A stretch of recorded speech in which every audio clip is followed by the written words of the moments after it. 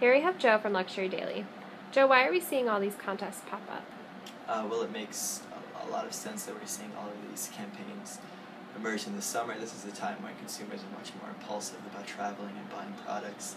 They're out and about all the time, and I think they're more willing to engage with brands, especially if it aligns with something that they're already doing. And a lot of people go on road trips in the summer.